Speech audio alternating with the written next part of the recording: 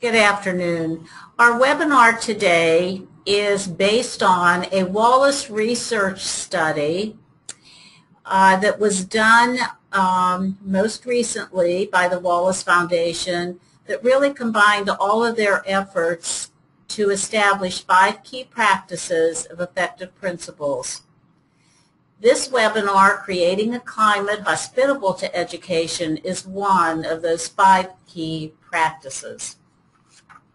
For over 70 reports that the Wallace Foundation has published, this culminating report, The School Principal as Leader, Guiding Schools to Better Teaching and Learning, combines all of the knowledge and information that has been garnered through the Wallace Foundation project since the year 2000. This particular publication can be downloaded on the Wallace Foundation or the NAESP websites. The 5 key practices: shaping a vision of academic success for all students, creating a climate hospitable to education, cultivating leadership in others, improving instruction, managing people, data, and processes to foster school improvement, can be seen by any effective principal in the daily work and their daily practice of school leadership. When the Wallace Foundation published the publication, The School Principal as Leader, they drew on both case studies and large quantitative analysis to find that their research showed most school variables considered separately have at most small effects on learning. But the real payoff is when individual variables combine to reach a critical mass, creating those conditions under which the job of the principal performs. That's why leadership is so crucial to all school growth and student achievement. At this time, we're going to take a quick participant poll. One of the questions that was asked as the Wallace Foundation did its research, teachers gave feedback in what was the most identifying element that ranked principals in developing an atmosphere of caring and trust in a school, which then did create a climate hospitable to education. So would you please take a moment and identify, in comparing teacher ratings, the most effective principals, which of these 4 elements would rank number 1 in developing an atmosphere of caring and trust in a school? And while the audience chooses one of those elements, I will share some other information with you about the Wallace Foundation findings. Evidence really is quite strong in identifying, for example, that school mission and goals, culture, teachers' participation in decision-making, and relationships with parents in the wider community as potentially powerful determinants of student learning. The principal creates that climate which is inclusive for all stakeholders to have a laser-like focus on education and student learning. Let's see. We're going to go ahead and close the polls now and share it. 0% said principals who set standards for high instructional instructional focused conversations. 17% of our audience said principals who hire and retain great teachers. 17% of our audience said that principals who manage and balance a leader's responsibilities. And 67% said principals who are visionaries and share leadership. Actually, the number 1 item that came up when teachers rated effective principals was number 1. Principals who set standards for highly instructional-based conversations. It really is no surprise that if a school is clearly laser-focused on great standards and committed to good instructional practices And if that conversation leads the teachers and all stakeholders into their common goal, it was the #1 area. All of these are quite important and had very high ratings, but #1 was the most important for effective principals. At this time, I'd like to introduce our speakers today. First, we have Susan Holliday. Susan has been a principal at Gladys Noon Spellman Elementary School in Prince George's County, Maryland for 5 years. She served as an instructional specialist monitoring the instructional programs of 12 K-12 schools and assists in county-wide educational initiatives. Susan is an NAESP certified principal mentor and has also established an English language learners mentoring program. She is a doctoral candidate of Bowie State University in Maryland, and Susan is a leader in the Wallace Foundation PLC for the county to improve and sustain their district-wide mentor program. Susan has 2 sons and spends many hours on the sidelines at youth sporting events. We also have Kirk Downing with us today. Kirk is a graduate of the University of Colorado Boulder, where he earned a bachelor's degree in history and a master's degree in curriculum and instruction. He taught and was an assistant principal in Cherry Creek School District in Aurora, Colorado. Kirk moved to Massachusetts in 2007, where he is a principal at Brown Elementary School in Natick, Massachusetts. Kirk is the Middlesex County Director for the Massachusetts Elementary School Principals Association and is also an NAESP certified principal mentor. Kirk coaches his 6th grade daughter's basketball team, and I'm sure has a winning record with those girls. Peter Carpenter is our other speaker today, and Peter's been with Harford County Public Schools in Maryland for 18 years. He served as a classroom teacher, mentor teacher, assistant principal, instructional supervisor, and now is the principal of Emerton Elementary School. He received a Master's of Science degree in Curriculum and Administration and Supervision from McDaniel College and a doctorate from Wilmington University, where he analyzed the process that 3 elementary schools went through to establish professional learning communities. He is also an NAESP certified mentor. He's the father of twin 12-year-old daughters and is active in his church and community. So we would like to welcome each of our well-qualified speakers today to share how they create a climate hospitable to education. We'll open with Kirk. Kirk, we'll turn it over to you. Great. Thank you, Carol, for that introduction, and I also want to thank Honor for facilitating our webinar today, and welcome all of you to this webinar on cultivating a climate focused on student achievement here. Next. Today I'm going to talk about the principal's role in cultivating conditions that motivate educators to strive for excellence. Much like the farmer has the job of creating conditions under which crops can grow vigorously, the principal has the responsibility to cultivate professional growth in schools that is focused on student success. Next, you can see from this slide some demographics of the school. Currently I'm the principal of Brown Elementary School in Natick, Massachusetts. Brown is in a suburban setting that is predominantly white with a rising second language population. The majority of second language students at Brown are children of parents with advanced degrees who have come to America for education or business. You can see from our statistics we also have a significant free and reduced lunch population. Some of those students at Brown are placed here through a homeless placement program. Next.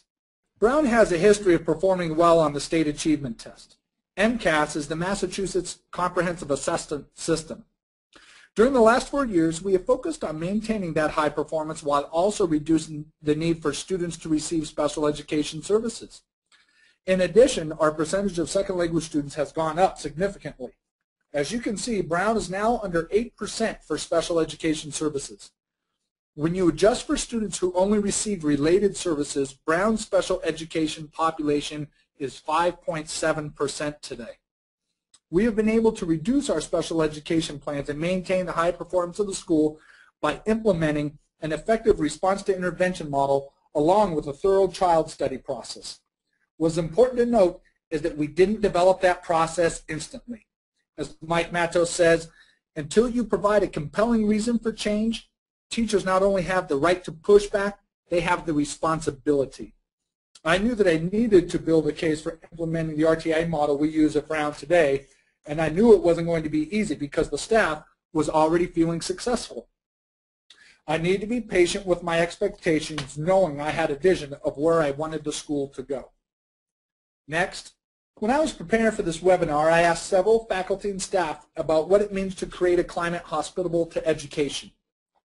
Staff members included secretaries, SPED teachers, classroom teachers, parents, counselor, and the school psychologist. The statements you see on this slide summarize the conversations and feedback I received. I want to pull out a few of these themes as I believe they're instrumental to promoting a positive climate. Let's begin with projecting calm and kindness. The staff members I spoke with repeatedly referred to the level of calm and kindness that comes from the principal's office. At Brown School, we have one school rule, that is, be nice. If I want the students and faculty to reflect that value, then I need to demonstrate it for them. Next, it is clear where my values and beliefs lie. We have done a lot of work building a strategic vision for the school, and I have certainly expressed my values and beliefs in those conversations. The faculty at Brown know that everything comes back to student learning. Every decision I make comes back to that student learning. I've been successful in doing that because I know that my faculty shares that value with me. By placing my beliefs and values out front, I am showing a transparent agenda that makes the faculty feel reassured. We've all heard the phrase, be the change you want to see in others. For educators to truly adjust to a new vision and direction, they must see the principal reflect this value. It is one thing to say this statement, and it is another thing to live it. Every school has a unique culture, steeped in traditions and routines that sometimes go back decades.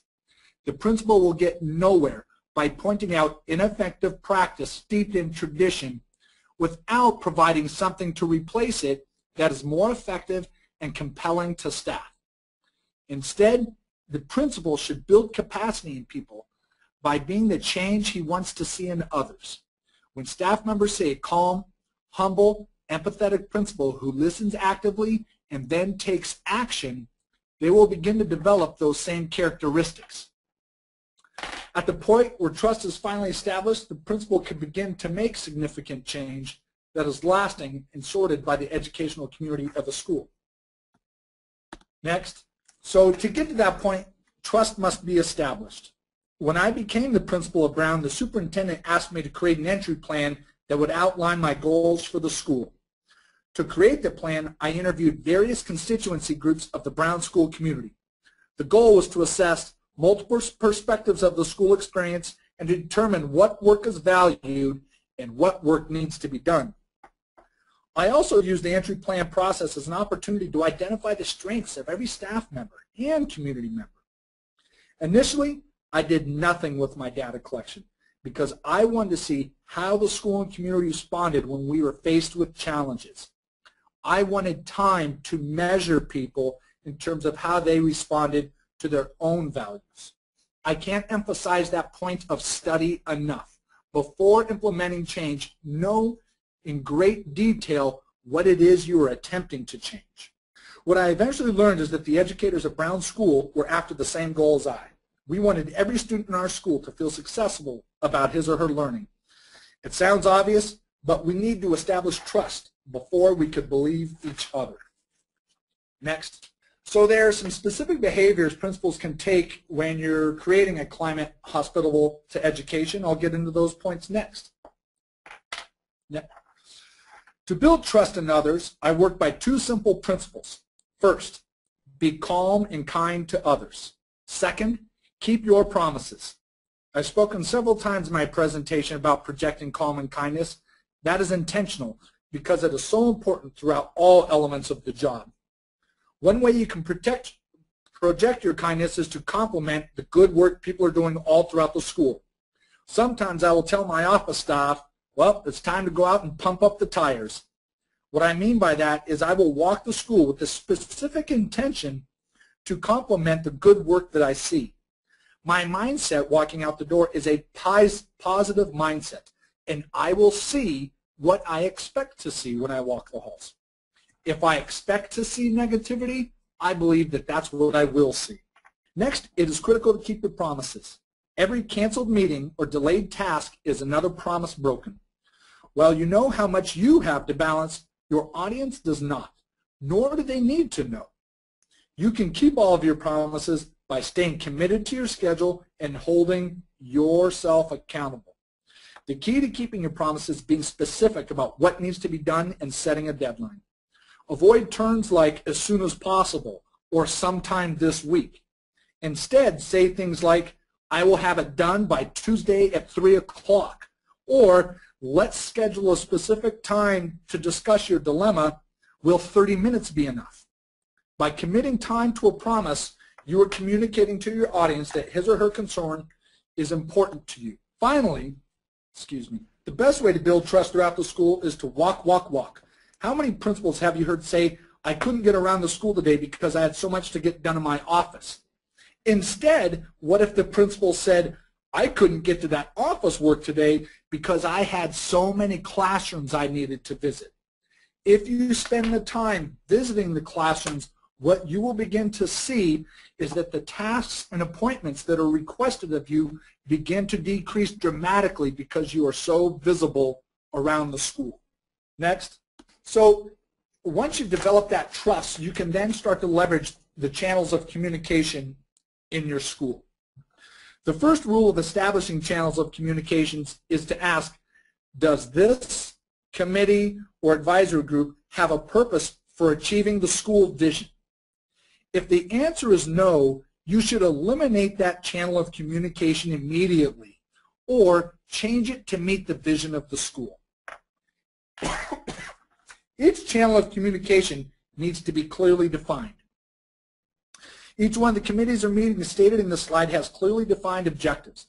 For example, the Principal Advisory Committee meets each month to preview the faculty meeting agenda and provide feedback on what to expect.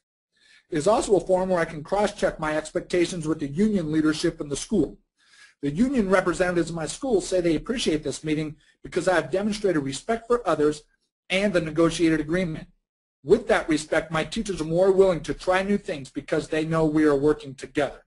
I would say the most important channel of communication I have every day is with my office secretary. All channels of communication go through her. She sends out all agendas, sets all of my appointments, and answers 90% of the questions that cross my desk. As a result, I'm freed up to do the thing that I should do most, walk the school. Einstein said, given 1 hour to solve a problem, I would study the problem for 55 minutes and save 5 minutes for the solution. What I've shared with you thus far is all the work it takes to establish a climate hospitable to education. This is all the work it takes to study the problem. This represents the 55 minutes. Now I will share the 5 minutes, and that is 2 of the solutions we've come up with at Brown School. Next. The first is our executive functioning support for every classroom. During my first year at Brown, I often heard about the deficits children showed in their daily work. When we sat down to problem solve those issues, it came down to a deficiency in executive function skills. Working with the strategic planning group and the faculty advisory group, we developed a master schedule for the next year that provided executive functioning instruction in every classroom to start and end the day. Their responsibility was to work with the classroom teacher to identify the students who needed to improve organizational skills. We have significant growth in the EF of our students, and our interesting unintended outcome happened. The homeroom teachers raised their instruction and expectations for all students. They attributed this to the fact that they want to be at their best when other professionals are in their classroom. The second system we established was a child study process. That is woven into our response to intervention model. This process was the outcome of many conversations in the admin mental health meeting as well as the teacher advisory meeting. Our model consists of a teacher interview with me where she presents an issue with the child. From that interview, we form a committee of professionals throughout the building that changes from meeting to meeting. We do a child study process focusing on the consultancy model from Critical Friends, and we identify goals for the child. From those goals, we do 6 to 8 weeks of progress monitoring and return to the table to discuss the student's progress.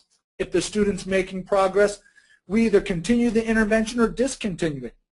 If the student isn't making progress, we invite parents into our meeting to elevate our process and attempt another round of intervention. At the conclusion of that intervention, if we're still not seeing the success we want for the student, then we make a referral to special education for a full evaluation. This has resulted in a dramatic decrease in the number of parent referrals we received at Brown. Over the past 2 years, we've received 9 parent referrals. We had 4 2 years ago, 5 last year, and this year I've had 2. I attribute this success to the work that's being done, not just in the administration office, but through cultivating a hospitable environment for all the faculty and staff here at Brown School. Next. That concludes my portion of the presentation. So I would like to turn it over and thank you for joining me today. Thank you, Kirk. We got a couple questions for you that you'll be able to answer at the end of the webinar, but you have such a positive attitude and obviously a positive culture in which everyone is motivated to work hard. So thank you so much for sharing your information and your expertise about the principalship. We'd like to turn it over now to Susan Holliday from Prince George's County Schools in Maryland. Susan? Thank you, Carol. Good afternoon, everyone. Again, my name is Susan Holliday, and I'm the proud principal at Gladys Noon Spellman Elementary School. Next. Gladys Spellman Elementary School is located within 10 miles of Washington, D.C. It's a kindergarten through 6th grade model with approximately 500 students.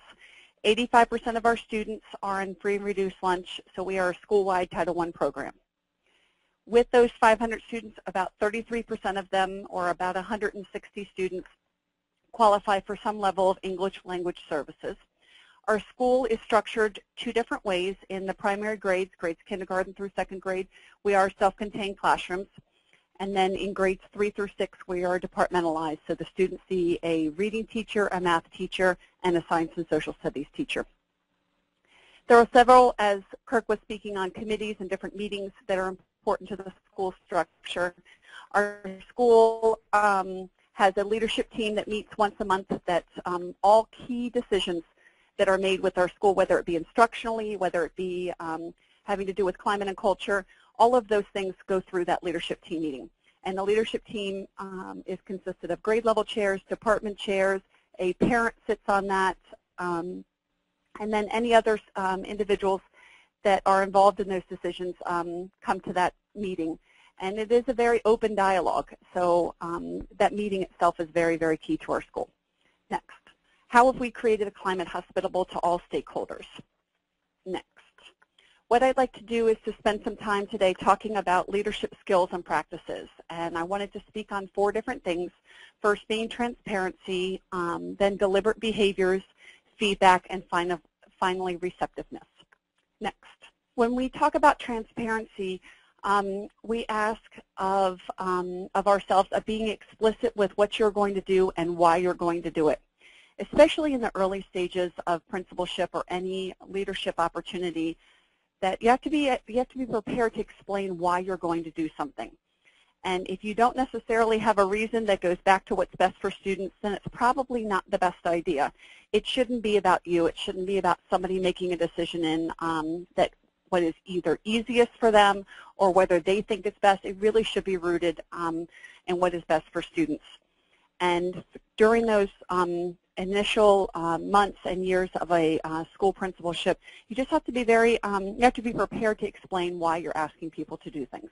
And I think that's the same when it comes to community members and when it comes to parents, that they're going to ask questions. And so being very transparent about some of your actions are going to be very important. And the second thing is informing all stakeholders about your methods of communication. When I arrived at Spellman 6 years ago, I surveyed teachers and parents and other community members about what's the best way to communicate with you. Are you an email person? Are you a telephone person? How is the best way to be able to communicate with you? And I knew that I had to have several methods of communication. And I had to zero in on those methods with those individuals. That they might not always want to be flexible. There might be parents that are just email people, but I knew that I had to be flexible. So knowing how different individuals wanted to be able to communicate with was really, really important, and I kept to those communication pieces. Next, speaking on deliberate behaviors, Kirk mentioned that briefly also, is being strategic with your actions when you speak with stakeholders. You have to know your audience. Each stakeholder has a different need. Find that need. Whether it be a parent, a community member, a teacher, a student, they're all going to come with a different need or even a different lens. And to be able to really hone in on, well, what are they coming with? What are their thoughts behind this? If you're a community member, what are your thoughts, or what do you believe is the driving force? And understand that that positive change that's going to happen within a school, it doesn't happen by chance. It happens with very deliberate actions. So prior to any major changes in the building or any major changes that you might make with the structure of the instructional program, maybe possibly a change in how a testing plan would go into place, that to be very strategic about it and to have those very deliberate behaviors. Next, please. The next skill and practice is having feedback. And after key events in schools, ask for feedback from stakeholders. But if you're asking for that feedback, you have to be willing to hear what they have to say and to not take it personally. And make use of their feedback. Going back to that deliberate behavior, that even if a parent suggested they want to be able to identify how they can help their child at home with homework. And even in the back of your mind, well, we've already thought about that. But it's really important to be able to say, oh, based on this particular parent's idea about a homework help session in the evening, this is why we created this evening. So know that it's very important for parents to know that whatever they have to share with you in regards to feedback and next steps, that you're very deliberate about saying, based on the feedback that we got, this is why we're making the change. I also wanted to share with you what we do after every first day of school, that we go back to what we said the year before. And after the first day of school, I send a feedback email to the faculty and say, what went well today, the good, the bad, and the ugly. Many times we're able to recognize what didn't go well, but we rarely take the time to say, because we did this, this went well. And we spend a lot of time on having reflective practice. We certainly cannot identify what didn't go well and what went well if we don't take the time to actually reflect on how we did it. So spending the time and energy that it takes to be reflective is so, so important. We've done the same thing after back to school night. And I keep track of those notes, and I archive them on my computer. And that way, before I set an agenda or I look at a structure for something, I go back to the year before and say, oh yeah, what went well? How do we need to do that again this year? Because some of those structures and some of those next steps come from feedback. Next, please. Finally is the area of receptiveness. And stakeholders will always share their thoughts. We have to be willing to listen, and we have to be available. And sometimes the availability comes from just making that face-to-face conversation. As much as technology has played a huge role in making many facets of our job easier, we can't lose the personal connections that takes place through an actual conversation with somebody. So as much as it might be easier to email a parent who responded to a concern, or it might be easier to pick up the phone and make a quick phone call, those face-to-face conversations are so meaningful for parents to see that level of sincerity that you have. And I think it also means the world to teachers. Many of them, we've all opened our doors, and when we walk in the door, we have this set agenda for what we need to do. And that coin phrase of, do you have a minute? And you know it's not going to take a minute, but it's really important to be able to give them the time and that personal attention. And one of the things that I really take pride in is many of my teachers and even the parents have said, Susan, regardless of how many people you interact with, when I speak with you and I have those meetings, I feel like I'm the only person. And that's very important, that as large as our job might be, to have those personal connections with people and being receptive to what they have to say. We've, many parents and even teachers don't necessarily agree on some of the next steps and some of the key areas, but we have to be receptive to each other's feedback and know that we're going back to those initial piece of with deliberate behaviors, that it's important to make sure that we hear what they have to say and being very transparent, but it should all go back to what's best for kids. And if we, in the end, if we can't narrow it down to what we think is going to be best for children, then those decisions are probably not the best choice. Next. I want to thank Carol and the Wallace Foundation for this opportunity, and I look forward to any questions that you have. Thank you, Susan. We also have a couple questions for you at the end of our webinar today. I think that you are the epitome of an open and honest and culture of acceptance for all the stakeholders in your school. It's really impressive how you deliberately act and how you problem solve and make decisions based on feedback. So thank you for sharing all of that with us today. You're most welcome. Next we have Peter Carpenter from Harford County Schools in Maryland. Welcome, Peter. Thank you so much, Carol. It's really great to be here with everybody this afternoon. As Carol said, I'm the proud principal of Emerton Elementary School, which is in Harford County, Maryland. We're kind of nestled in the northeastern corner of Maryland, right on the top part of the Chesapeake Bay. Next, please. When I was thinking about today and what I wanted to share regarding creating an environment that's hospitable to learning, it really made me think about the phrase that time is made for what is valued. And it got me thinking about the trickle-down effect that value can have with a staff. And so when I think about that phrase, time is made for what is valued, it makes me think about what I value as a principal, knowing full well that the things that I value as a principal eventually becomes valued by my staff. And then eventually those things that are valued by the staff then flow down to the students. And so there is a direct correlation between what I value as a principal is what is valued eventually by students in our building. And what should our primary value be as a principal? Next, please. Our primary value should be learning. And I can tell you with a great deal of certainty that anybody in this building that you ask, or any parent or any student would say to you if you asked them, what's Dr. Carpenter's #1 priority at Emerton? They would very quickly say to you that safety is his #1 priority, but a very, very close second right there behind is learning. And so when you think about learning and you think about the focus for learning in a school, I think about that old saying from the movie Shrek that there are layers to this, just like there are layers to an onion. But there are 4 different levels of learning. We look at student learning, we look at teacher learning, family learning, and community learning, but also the learning of our leadership.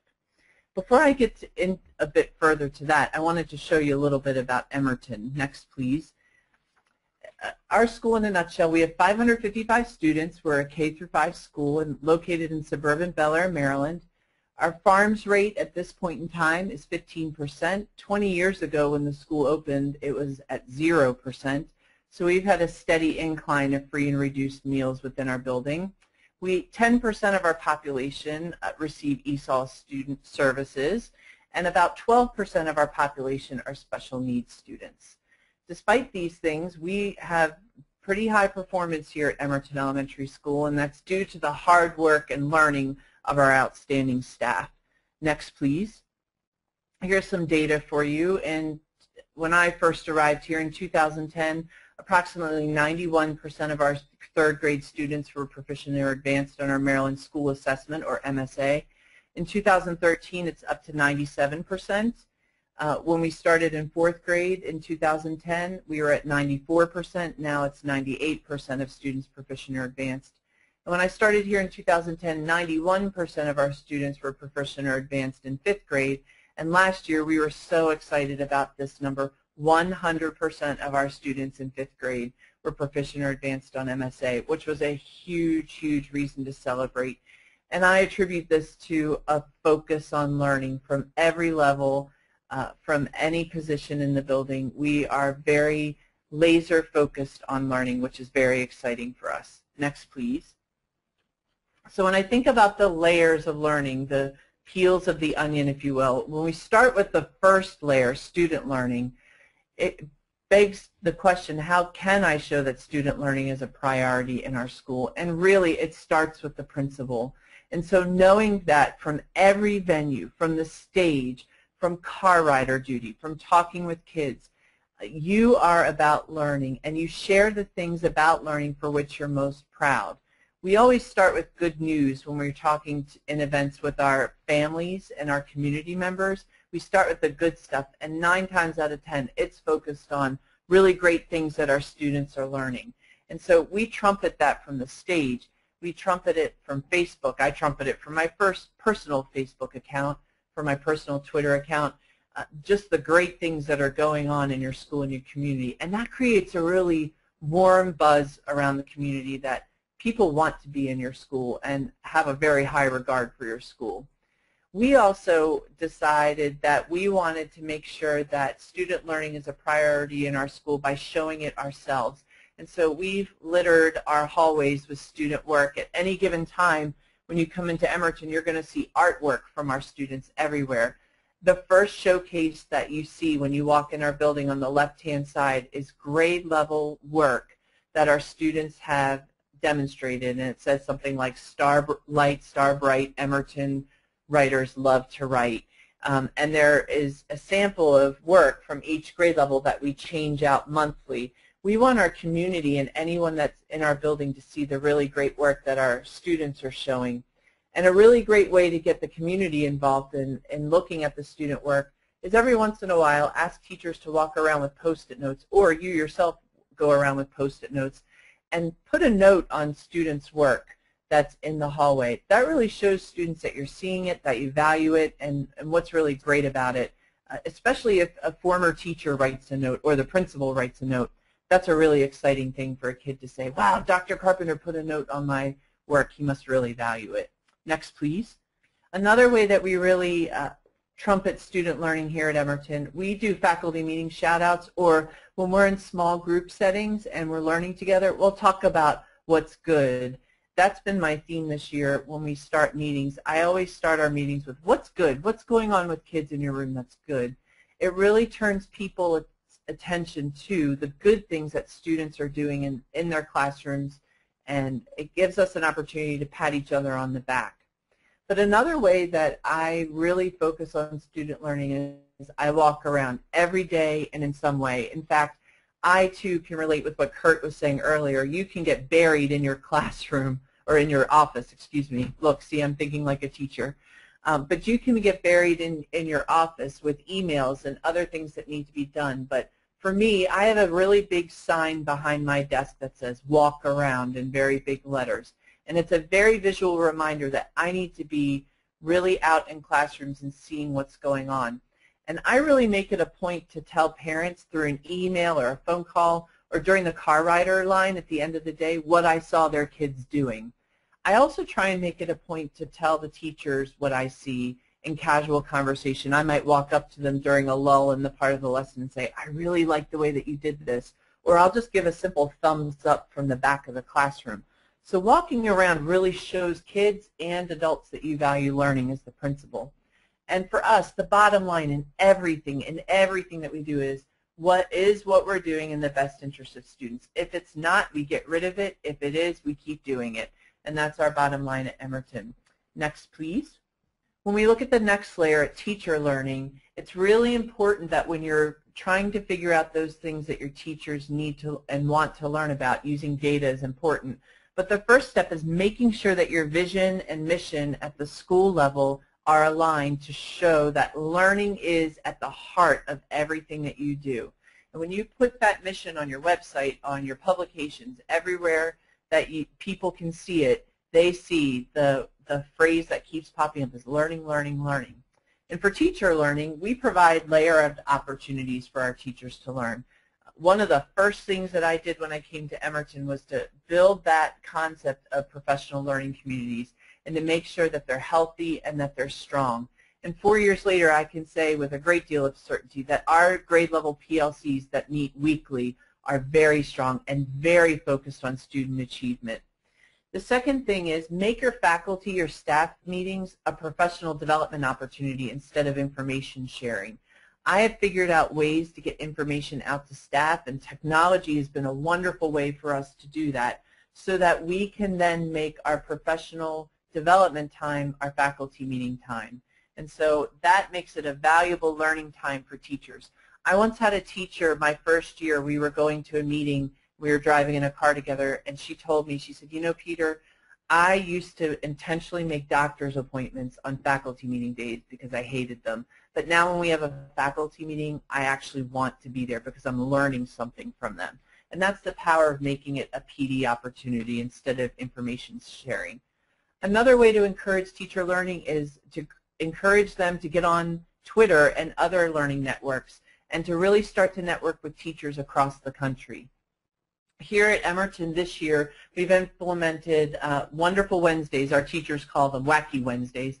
But we've figured out a way to provide coverage for teachers for 2 hours in a day, once a week, where we can meet with them for 2 hours and really dive into unit planning with them.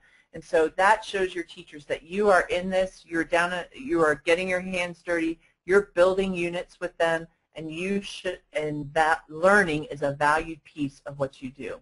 And another thing that we do is we align our professional development plans for teachers to focus on learning. And the last thing is to demonstrate lessons. And you do them as the principal. Today, I did 2 demonstration lessons just today alone. And so it's important for you to go in and show the teachers you can still teach. And it shows them that when you do go in for observation opportunities, you know what you're talking about. Next, please.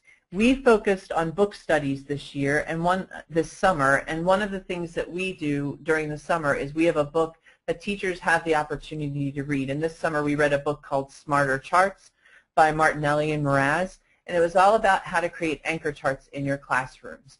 And it's a really great opportunity once you read those over the summer to see the follow-up throughout the course of the school year. And these are some examples of follow-up from summer reading that our teachers are physically using in a tangible way with kids in the classroom that's helping to improve student achievement. And we're real proud of our teachers' efforts with this. Next, please. Another way that we encourage teacher learning is to constantly, as the principal, ask teachers, what do you need, and then get it for them. Our job is to remove barriers from getting them from point A to point B, which is student learning. And so our teachers read a lot of books. They get a lot of technology resources that they need. And so our job as the principal is to make sure we get it for them. We participate in a lot of fundraising opportunities to get extra money. Our parent community is phenomenal with that. And so that helps us to get books that teachers can use in classrooms or level libraries or other things that are important to their instruction. We also focus our post-observation conferences on 5 questions. They're there on the screen. If you read through those 5 questions, you'll see every single one of those questions focuses on learning. And the last question we always ask our teachers, to me, is the most important one. What's something that you learned that you will now apply in your practice? One thing we did last year as an instructional leadership team, we set up a dashboard in my office on my bulletin board, and it was set up by grade level, kindergarten through 5th grade, special area, and special ed. And every time that we would have a post-observation conference, when a teacher would commit to something, we would write it on a Post-it and we put it up on our dashboard. Then what we would do is a couple of weeks later, any administrator could come through my office, pull off a Post-it note, go down and talk to the teacher and say, how's that thing you decided to try going? So it loops the learning around and tells the teacher that it's important to us. A really great pragmatic way to get that learning looped around. Next, please. When we look at community learning, we look at it from the perspective of bringing our parents in. And we like to do less formal evenings that look like they're for fun, but we really have a strong learning element to them. And here at Emerton, we have a very strong reading night that we do right around January during National Reading Month. We also have arts nights. In other schools I've worked in, we've had family math nights and family STEM nights. So we really try to get the parents in to have fun, but also to learn about what their students are learning. Next, please. We're in the infantile stages of doing this next piece, but I'm very interested in creating a PLN, Professional Learning Network, with parents on Twitter, where we can start to get feedback from parents through the Twitter network and really get that feedback monthly and do something with that feedback as a staff. Another way, we make contacts with people all the time. In the car rider line, we roll down the window and say, hey, I saw Johnny in the classroom today. He was doing some really great thinking. And that really makes parents happy and gets them connected. You can also invite community members to be part of your school improvement team and have a say in the goals and the initiatives of your school improvement plan. Next, please. The final layer of the onion is leadership learning, and this is one of the most important ones to me. We really need to make an intentional effort to make sure that all of your leadership at every layer are learning at any given time. And so really making sure that we allow time for students or for teachers to meet, plan, and share. We read together book study style. Right now, my assistant principal and I are reading a book, Teach Like a Pirate, which is a really fun read. We're thinking about ways that we can integrate what we're learning into the classroom. Reading a lot also makes you kind of a content expert, so when a teacher's looking for something, you can provide them with titles of things or just buy the book for them and give it to them and say, this is really good, and start to talk to them about the things they're reading in the book. We also expect all members of our leadership team to be a part of all things instructional. When we score our benchmark assessments with teachers out the gate, we were sitting with them and scoring them and continue to be a resource for them. If they're planning, we like to be part of those opportunities, and we participate in the weekly PLC meetings with our staff members. We're getting started in the starting phases of doing that for this year because we've focused on our Wonderful Wednesdays. But I know when I meet with PLCs, I tell them I leave my badge at the door. I'm a member of your team, not facilitating your team. So I'm just another mind around the table, which is really great. Next, please. You can hold virtual meetings on Twitter chats. That helps with your leadership learning. And for me personally, Twitter has become my morning professional journal reading. It's my newspaper. I learn more from Twitter now than I have learned from any other document that I can get information from. And I get it fast, and I can forward it to people. And then the last thing, of course, is conference attendance. We are big on attending conferences here at Emerton when we have the funds. This last year, I was able to take two people with me, my assistant principal and a teacher leader, to a conference. And this year we have a goal to take 6 teacher leaders with us to Nashville to the NAESP conference. So we're raising funds to do that because we know that continuous learning translates into increased student achievement in the classroom. And so we want our teachers to be excited about that as well. Next, please. We also need to find time to have fun. And this is just another way that learning, this has nothing to do with learning actually, but it has a lot to do with showing that we like to have a good time. And that's another affective side of the learning process and being hospitable to learning is having fun every once in a while. Next, please. And so I wanted to say thank you to NAESP, to the Wallace Foundation for providing this opportunity to share with you. And in closing, this tile was created, mosaic was created by our school community my first year here. Parents, students, teachers, myself, we all created a tile and knitted it together like a quilt. And we wanted it to be the first thing that people see when they walk in the building, and that's what they see. And it's a symbol that we are in this together and we work together. Everything we do, learning-wise, is together. And I think it's a great reminder when I come in the morning and when I leave at night that we're in this together, no matter what. Thank you very much. Thank you, Peter. Your vision for leadership success certainly is clear in the information that you shared with us as well. We have a couple of questions, but before we begin our questioning, Peter, I wanted to announce to the audience that at our national convention, there's the possibility of you doing a session just on all of the support that Twitter has for professional learning. I think that's one area that a lot of principals haven't put a lot of time into or understand the full potential. Todd Whittaker, who wrote the book, What Great Principals Do Differently, also has stated that Twitter is the best professional development opportunity that we can have as teachers or principals. So as recently as last week, I started following him on Twitter to kind of learn what all of that was about. But one of the questions that came in is about Twitter. So Peter, I'm just going to start with you. Can you explain a little bit more what it looks like to have a professional learning network on Twitter when you are really limited to so few characters? So just give us a little clearer picture about what that looks like. Sure, I'll be glad to. One of the things with Twitter that's fascinating is you create a professional network by following people. And so as Carol alluded to before, you find professionals, and they could be the gurus in a subject area like Todd Whitaker in principal leadership. I tend to follow Stephanie Harvey, who is a leadership and literacy, Donalyn Miller, NCTM, NAESP is on Twitter. I follow them as well. But once you start following people, you create what's called a network of people, and they start posting things onto what's called a feed, which is just a line of just statements that they have. And what happens is a lot of people will post articles or blog posts or other things, and that's where the learning happens. You might scroll through and see that Todd Whitaker has posted a little snippet from a blog post that he got from someone else. And so you open that up, and within 2 seconds, you've got a whole realm of learning that you can read within 5 minutes and take back to someone at school or file in your own mental schema or forward to someone who you know needs it.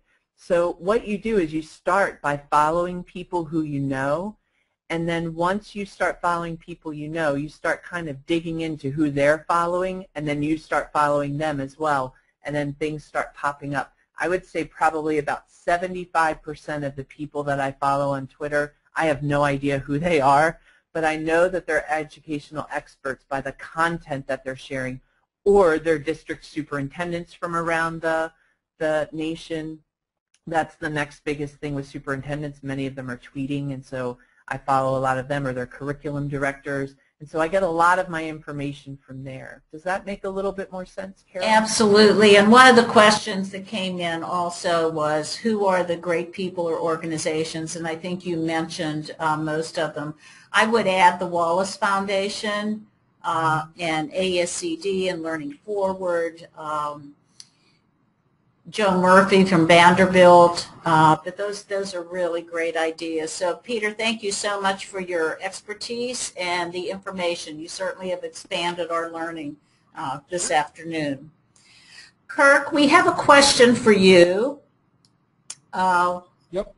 One of the things that you had talked about is your secretary answers so many of the questions that come in, and I think you quoted like 90% of the school inquiries are from your answered by your secretary. And although we know that great teachers are retained and successful in schools with great principals, and we'll talk about this slide in a minute, but you have really stated quite an important part of the culture of a school is the school secretary. So the question is, what kind of training, what kind of professional development, how do you continuously support that individual who is tasked with such a large job responsibility to make sure the school and the operations are working within that environment? I think the best way to answer that would be to say, if she were here and answering that question herself, because it's been asked of her, she would say, I wouldn't want it any other way. Because she would claim that the most frustrating part of her job prior to us joining together was that so many of the questions that came across her desk she couldn't answer because she didn't have the information. By using my secretary to channel communications, we have a daily meeting. Every day at 10:30 we sit down, we go through my calendar, we go through every task that I have during the day, and we schedule it into my calendar so that I make sure that I'm getting everything done that has to be done. And in reverse, I then roll out through my secretary any things that I need to put out and any objectives I need to fill. then she knows the answers to these questions, and it virtually eliminates the gotta minutes, because people can get their questions answered quickly and don't feel like they just have to wait for my availability to ask them. In terms of training, we've learned these principles together by going through the Breakthrough Coach training with Malachi Pancoast. I've been doing this for going on 8 years now. She's been my secretary for just over 3 years, and we wouldn't have it any other way.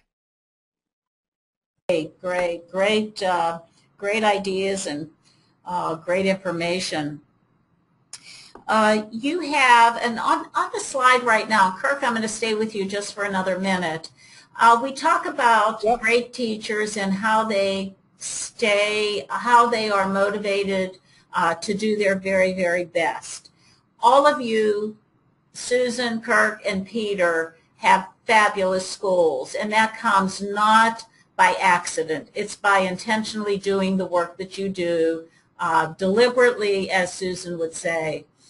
And we know from the research from the Wallace Foundation that teachers will perform their best in schools when they have the support of their principal to develop their skills, when they have professional learning communities that are really true to the theory of what professional learning communities that are successful result in, and clearly acknowledge their contributions to leading student achievement. This all circles back to that first poll that we had. The poll stated that teachers will stay in schools where the conversation is all about good instruction, and this really reinforces that. But Kirk, the question that we have for you is that you quoted an expert about teachers having the responsibility to push back on the rationale for change and to have their questions answered as to why change is taking place as led by the principal. Can you share with us again the name of that expert you had quoted and maybe what resource it came from?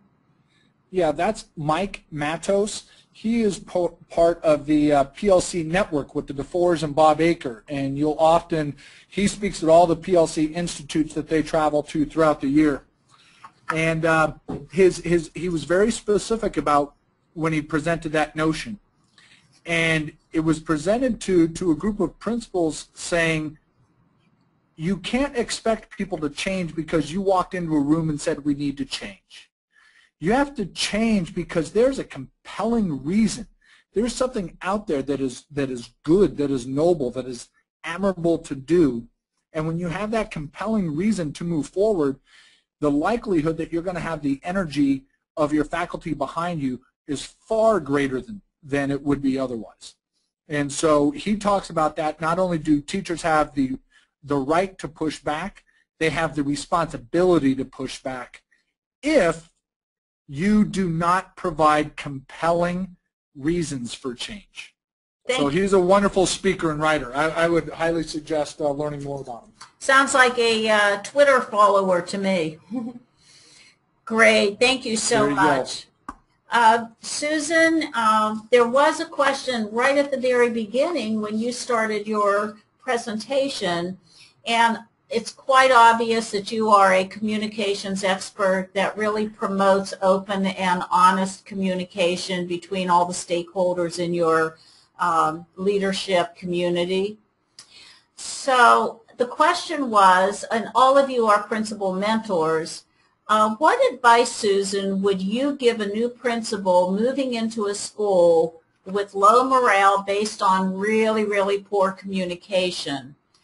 Where would that new principal start when taking over the leadership of a failing school is so overwhelming, and if the principal knows the communication has to be a priority? I think that many of us have approached those different situations in regards to arriving in a new building and really taking a look at what is working and what is not working in the building. And regardless of how Ineffective certain things are. There's things that are working in the building. So one, I would first highlight systems or areas that are positive, because regardless of how needy every building might be, there's always things that are going well. So that's the first thing, is to start off with what might be perceived as a strength for the school. And we don't want to put everything into people's, sometimes people's perceptions turn into people's opinions, and reality and opinion tend to be different things. So having a gauge, you have to be very strong about what you believe in, regardless of what building you're placed in. I've actually been a principal at 3 different schools, 2 of them for short stints, but my philosophy and my belief regarding children is the same regardless of what building I work in. And so having that strong belief about what you think is best for children is something that has to be, again, with those very deliberate actions of walking into a building. This is my belief system. This is what I think is important. But also bringing in some of those deliberate actions of listening to really find out what are the driving forces. And it's a wonderful opportunity to really listen to what their stakeholder audience is. If it's a teacher that has a concern about communication, is it really important for this method of communication to be important? Or sometimes it's not even the what, it's the how. And we spent a lot of time talking about change, and all the different individuals that have spoken today, that change is going to be difficult regardless. But having people or stakeholders have a level of involvement is huge. It's just huge, and letting them know that their voices are heard. Great, thank you. Thank you so much, Susan. And we would like to invite all of our audience to join us in our next webinar. Our next webinar is Cultivating Leadership in Others on December 10th. Please join us, learn from expert principals about this area. We would also like to share with you some resources. Again, you can download this webinar from the NAESP website, supported through the funding from the Wallace Foundation. Peter mentioned taking teachers to our national conference in Nashville, Tennessee in July 2014. If you join us there, we will have some sessions promoted through the Wallace Foundation, and all of our speakers, including Susan, Peter, and Kirk, will be there for you to meet and talk to personally. So at this point, we would like to thank our audience, and a great deal of thanks go to our principal experts, Susan Holliday, Peter Carpenter, and Kirk Downing. Thank you so much. This concludes our webinar for today.